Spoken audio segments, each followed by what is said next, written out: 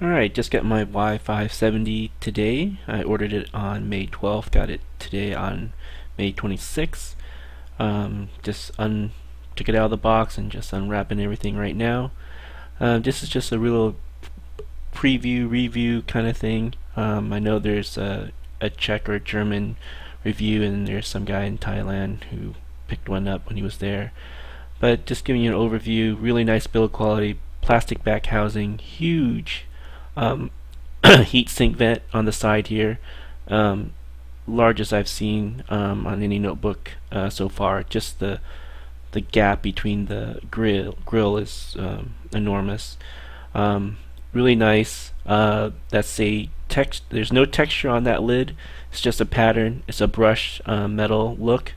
Here is a light white indicator for the power, and then there's the switch for the GPU, and then the Wi-Fi switch. So default out of the box, it's set for the Intel GPU, and you'll have to switch it over for the Nvidia. And you'll see down the video there's some repercussions of me not switching it on right. Just going to give you a really quick view of the top here. Sorry, diarrhea in the mouth. Very clean lines, very little gap issues on this notebook edge. This is a brushed metal palm rest, very fingerprint friendly. Don't leave any. There are your JBL speakers. There's your power. All the buttons that you see there are all touch sensitive. They're not mechanical. And the keyboard is really nice, chiclet, and there you can see that they're a little concave, so very nice feel to it. I'm going to power it on for the first time here, and I just show you how fast the first boot is. So BIOS screen, start, it'll give you the normal Windows setup coming up soon. Some note, the palm rest is made out of metal feel. I'm not sure if it's fully metal or it's just a laminate kind of thing, but it's very similar to other computers that have the same finish, where the vibration from the hard drive or the optical drive will make you feel like you're getting shocked, because it has that, it just reverberates that vibration. So just be aware of that. But I've seen other laptops with the same finish doing the same thing, especially my old PowerBook aluminum did the exact same thing. Also a note, the bottom is plastic and the top is a metal. I think I prefer it this way. I was really paranoid with my PowerBook scratching the aluminum backing. Same thing with my Alienware MX11. It had a metal back, but it was heavy. I think there's a lot of weight. Alright, I found my real mic here.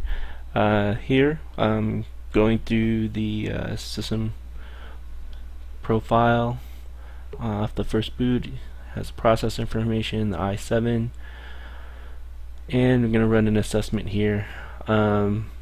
This was before I knew that the Nvidia GPU was off, so you can see the really low score of 5.9. Later in this video I'm going to try to rerun the test, but as you can see, it's going to fail. I am not sure why it's going to fail. Okay, here I'm going to choose to rerun the test, and you'll see the error pop up. And any second now.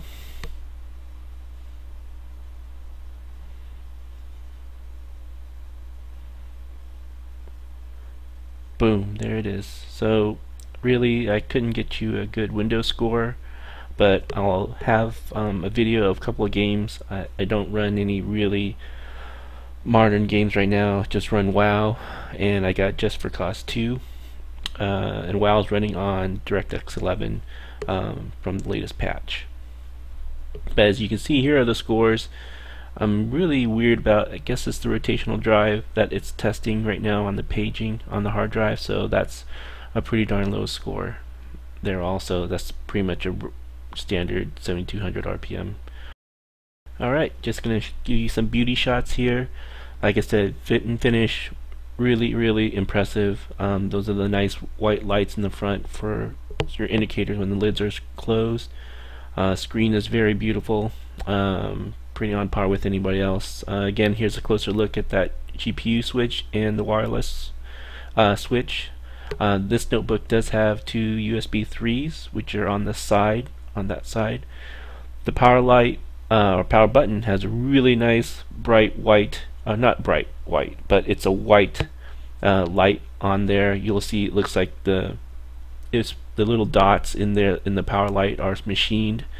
As you can see, that is an overlay, so all the lights are underneath. So it's a see-through, almost aluminum film or metal film on the top here. And again, there's no depression. You don't. It's just touch sensitive. So a little confused here. I'm not sure how the drives are set up. Reading the Lenovo forums, I'm not sure how this hybrid drive is. I thought it was two separate drives, but here it kind of looks like it's just one drive. So, you know, don't leave negative comments because I'm not sure how the hybrid drive. I heard some places say there were two separate drives. There's a solid drive that's on a board, and then the rotational drive on top. But it's really weird partition. So one of them, I'm guessing, is just going to be a recovery partition. I did find, that's not in this video, later that there is an Intel Rapid Drive utility. So this is my first foray into SSD drives. I'm running rotational on all my other systems, so I'm not sure if this is a hybrid or if they're two separate drives, and I'm not sure how they're making it work. So this is a reboot, and just to give you an idea of how fast the reboot is.